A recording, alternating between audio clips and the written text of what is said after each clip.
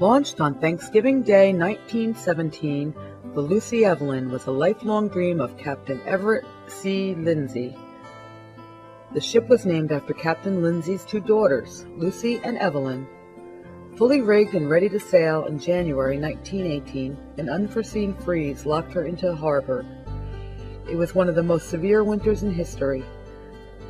With the spring thaw, she sailed with a cargo of coal for New York and Santo Domingo, and returned to New York loaded with molasses. The Lucy Evelyn was a windjammer and had no auxiliary power. One time, off of Cape Cod, she sprang a leak and quickly filled with water. Only her cargo kept her afloat. She drifted helplessly for 3 days until a Coast Guard patrol towed her ashore for repairs. She sprang another leak in January 1948. The crew had to move 60 tons of rock ballast by hand to raise the front of the ship. She was unable to pick up cargo for months. When they docked in New Bedford, the seamen sued for back pay, and the Lucy Evelyn was put up for auction. The ship was sold for $1,500 and towed to Beach Haven, where she was turned into a gift shop.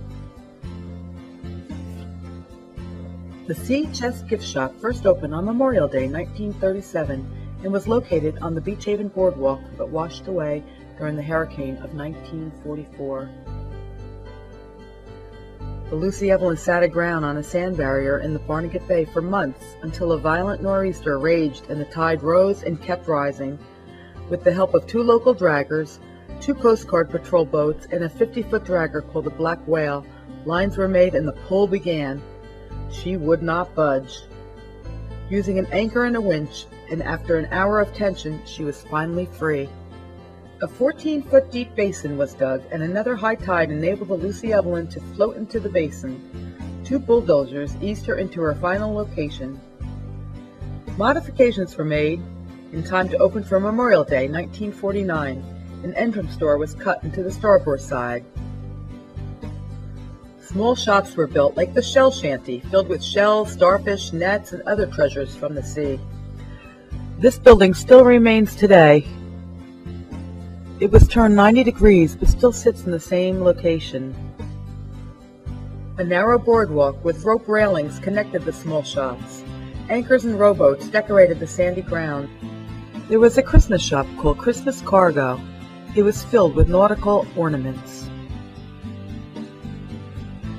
During the winter of 1972, work was being done on the Lucy Evelyn when a kerosene heater ignited the years of pitch. Despite valiant efforts by firemen, the Lucy Evelyn was gone. All that was left were the memories, when kids played on her deck and imagined they were sailing out at sea, families shopping in her hull, memories of driftwood and long oars hanging from the beams to act as display fixtures, mahogany ship steering wheels that were made into lighting fixtures, hatches that were converted into skylights to let the light into the Lucy Evelyn. It was a wonderful place to visit. Now when you visit Schooner's Wharf, the Tivoli stands to remind you of the Lucy Evelyn. For more information on the Lucy Evelyn, please visit the New Jersey Maritime Museum on Dock Road in Beach Haven,